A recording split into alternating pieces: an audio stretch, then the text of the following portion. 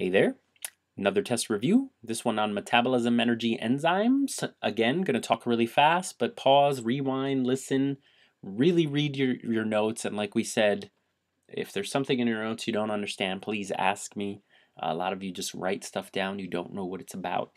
And since our test is free response, you're going to have to sort of understand how to apply what's in your notes, okay? So here we go.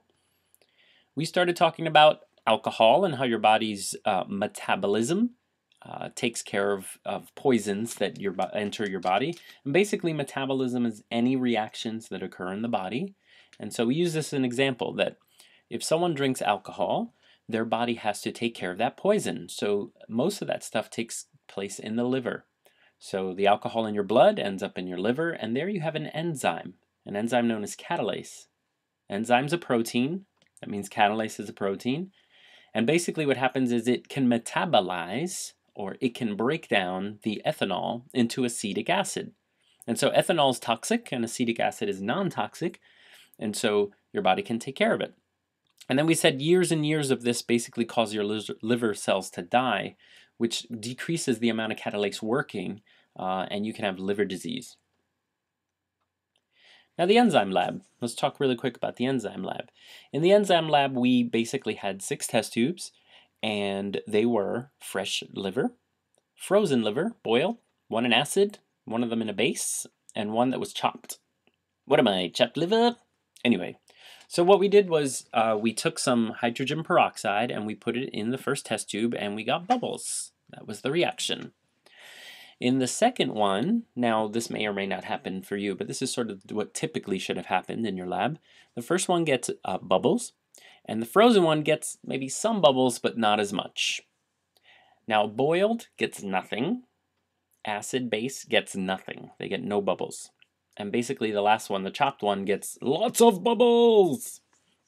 And so if you analyzed correctly, basically fresh, that's where catalase is at its optimum bubbling capacity. That means it's working the best at fresh.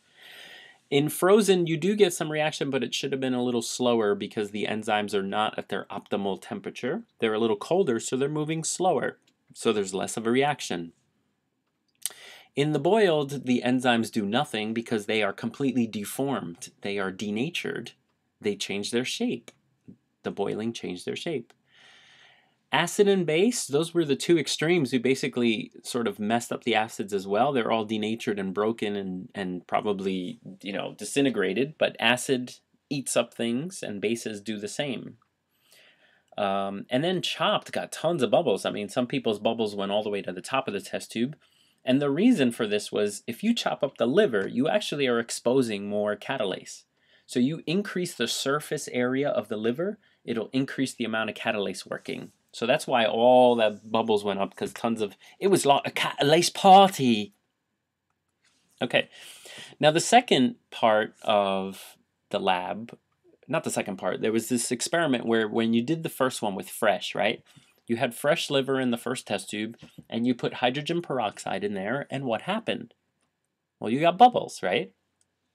But also there was a liquid left over that was made. You had to sort of understand what the whole point of this was. Catalase is actually metabolizing. That means it's doing a chemical reaction. And I wrote the reaction here at the bottom.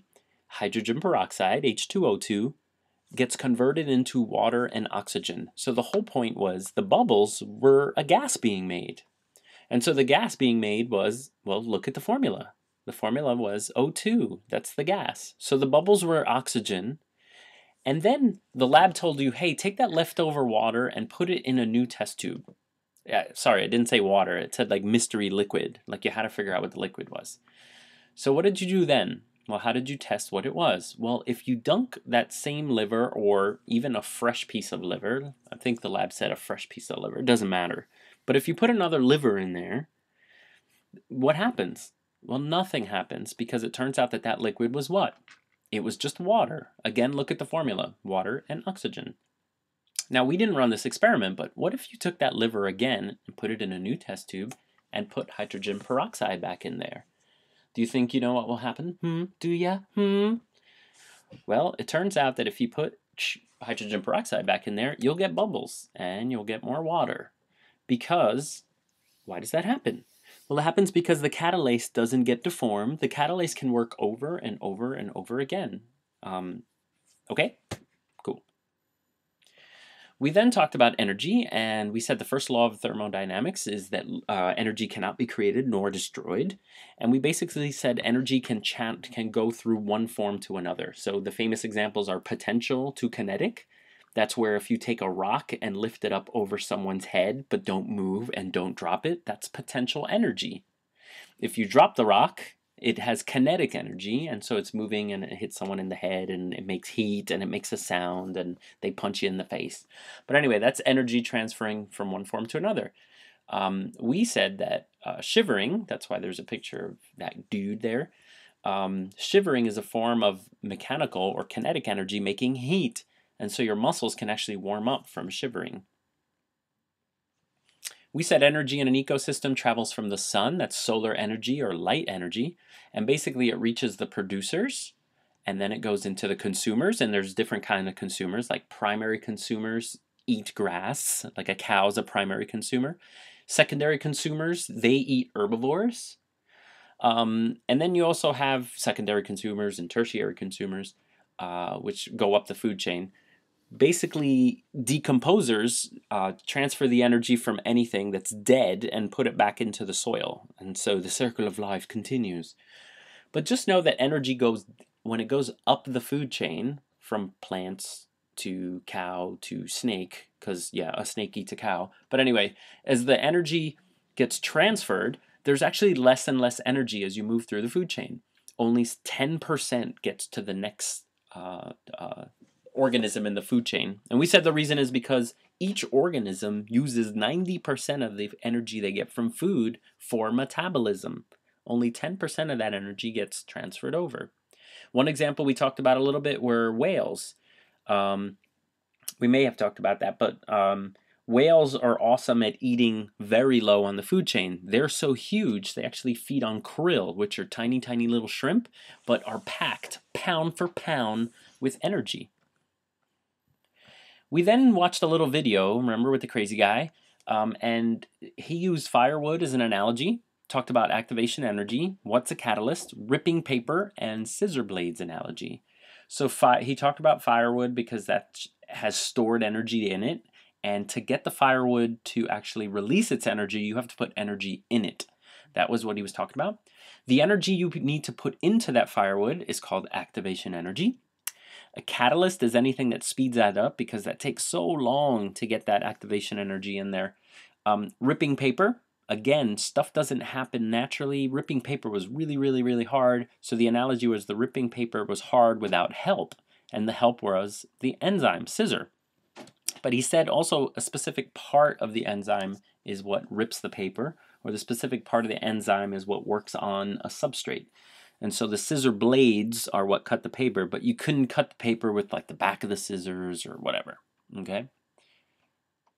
So, activation energy, the amount of energy needed for a reaction to occur. We saw a little video on nitroglycerin, wood versus nitroglycerin. The whole point was wood has a higher activation energy than nitroglycerin. Wood needs a lot of energy to get it going. But nitroglycerin, only a hammer, like the movie showed a hammer slamming onto a drop of nitroglycerin and it exploded. So that's what this looks like. Basically, you start with reactants, the stuff in the beginning. You put energy into the system till you reach a dotted line, and then the energy is released or drops, okay? Those are the products, and that's called activation energy. There's two types of reactions you can have. If the energy that ends up in the products is less than the beginning, that's an exothermic reaction, a reaction that releases heat or releases energy. But if you notice the one on the right, that graph, the products actually are higher than the reactants. That means energy was put into the system. When do they happen? Well, really the second one happens when we're building things in our body. We actually have to expend ATP energy to build something larger, like a protein or something. And exothermic is stuff like burning and things like that, stuff that releases tons of energy. Enzymes, the whole point about talking about enzymes is they lower the activation energy of reactions. So in this example, substrate is the thing that's either being digested. Here in this example, maltose is being digested into glucose because maltose is glucose. And the way that it happens is the maltose lands in the active site, which is the shape. Remember, enzymes are shape specific. The substrate lands in the active site, and this can happen over and over again.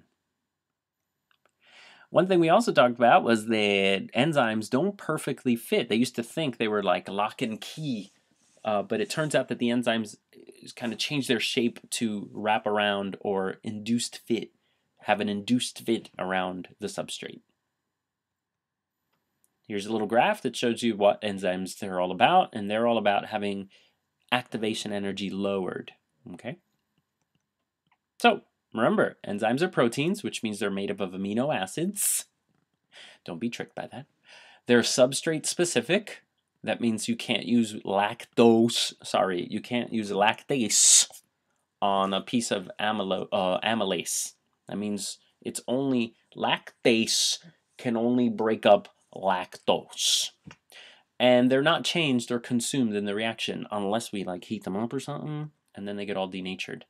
Now let's talk about that substrate, because this was on our practice review sheet. But in a reaction without enzymes, the substrates, look at the substance A and B, basically they will float around and will hook up without enzymes, no problem. The thing is, it reacts so slow because A and B need to be sort of facing each other in the proper orientation. That means they need to be in the right direction for them to hook up or bond. What enzyme is awesome with is it can actually hold one like A, and then it can look for B, and it can hook them up and put them in the right direction, and bam, you got your product, AB, thousands and thousands of times per second. So proper orientation of the substrate is very important, and it's why reactions happen faster with enzymes. So, Enzyme Hall of Fame. Here we go. We said that we have enzymes and location and function. So now these: catalase is in your liver, removes toxins. Amylase is in your saliva, breaks down starch. Pepsin, it's in your stomach and breaks down peptides. Don't worry so much about the other one, protein one. We're going to use pepsin on our test, not protease. And lipase breaks up fats, okay, and it's in our digestive juice. And ligase, helicase, those are DNA glues. Ligase is the DNA glue. Helicase is the one that unzips DNA. And last, inhibitors. Sometimes enzymes need to be controlled either by your body or some kind of poison or something, some kind of medicine makes the enzyme stop working. Those are called inhibitors. There's two types of inhibitors. One of them sort of lands in the active site and gets in the way. That's a competitive inhibitor because it's competing for the active site. And the non-competitive inhibitor sort of goes into like a little secondary active site on the back, you see? It's like getting in the way there. And it changes the shape of the enzyme so the substrate can't fit in. And so that's a non-competitive inhibitor. Examples of this in nature: poisons can actually affect the enzymes that work in your nervous system. And so your nervous system starts to shut off because the poison inhibits your enzymes. And then our medicines like antibiotics, a lot of the antibiotics we make prevent the bacteria's enzymes from working by inhibiting them. Okay? Oh, there's more. So factors that affect the rate of enzyme activity. The first thing is the amount of substrate. So basically, the more substrate molecules you put into a reaction, the more they'll be colliding with enzymes, so more product is going to form until it reaches a certain amount. So be ready to draw this graph. I'm going to sort of give you a blank graph and label it substrate concentration at the bottom, reaction rate. So that's basically what you need to know. Make sure you make the line go up and then go straight, because the reaction sort of levels off. There's only they reach like a certain limit that they can work. Same with amount of enzyme. It's the same graph. Line goes up and straight. The more enzymes, the more they'll be working on the substrate, so they go faster and faster, but there is a limit, so it levels off. Temperature. Temperature is a hump like this. It's a gradual hump on the left, and it's usually a direct straight dive on the right. The reason being is that the cold usually kind of slows them down, and the heat makes them just die at a certain point, okay? So this is the optimum temperature, is that line. We said fevers can be dangerous because the enzymes become denatured. And denatured is where they change their shape and they can't fit into the active site. Okay. And last but not least, pH. The pH scale works from 0 to 14, where 7 is in the middle. 7 is water, very neutral, very safe to drink. As you move to the right on the pH scale towards the 14, you have your bases, and when you move to the left from the 7, you have your acids. The whole point of this, if you look at the graph at the bottom left, you'll have to know this graph, by the way, two of the things. If I say, hey, show me the pH of like what saliva amylase would look like, well, it's our saliva, so it's very neutral. If you notice the hump on amylase, which is the red one, it's basically near 7 because your saliva is not very acidic. So it's a very big hump at 7. And pepsin, which is in your stomach, pepsin likes acid, so put a big hump at 2. So remember those two, 2 and 7. Don't worry about that other purple one. All right, so that's good. Good luck. If you need help, I'll be around tomorrow. See you guys.